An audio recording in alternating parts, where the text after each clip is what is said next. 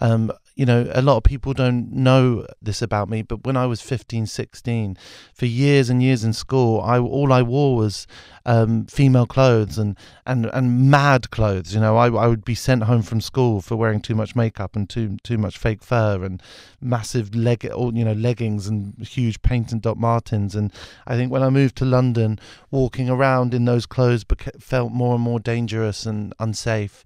And so I found comfort in just whacking on jeans and a t-shirt. And it was just at that time I then became well known, and I think people thought that is how I'd always dressed.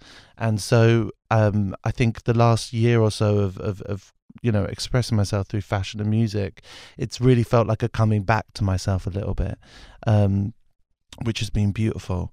And life is too short to just be dull.